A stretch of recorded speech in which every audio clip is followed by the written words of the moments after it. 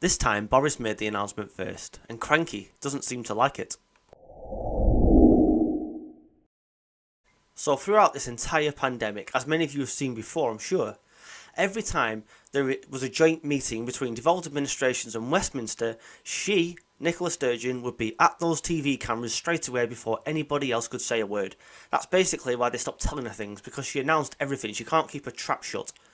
And it's quite pathetic to see, and it's no way to lead anybody, let alone a country.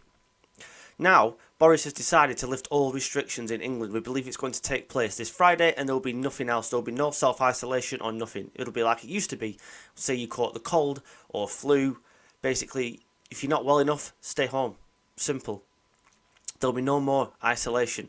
But Nicola Sturgeon doesn't like this. She thinks that Boris is trying to run the UK. Who'd have thought it? The Westminster government, the Prime Minister of the UK, is trying to run the UK.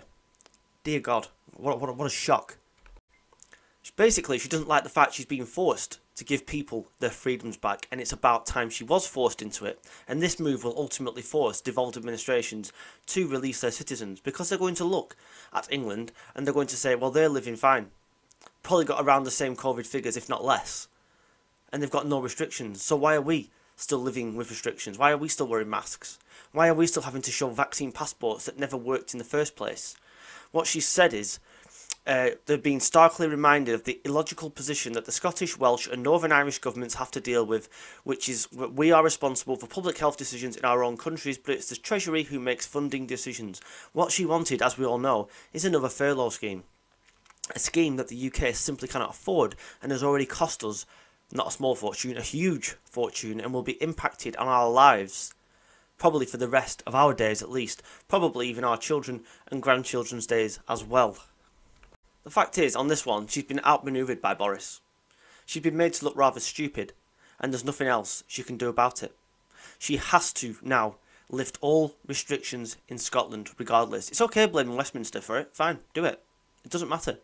People need their lives back. She doesn't want to give them back. Drake is exactly the same. He doesn't want to give people their lives back. But it's about time they had them. And they know that when people now look at England and see zero restrictions on anything, they're going to want their lives back, and protests will soon break out for people who want their freedoms back. Anybody who still backs all these restrictions on their lives must be absolutely off their heads. There was a lady on LBC the other day calling for government to mandate staying at home during storms. This is the kind of country we've now become.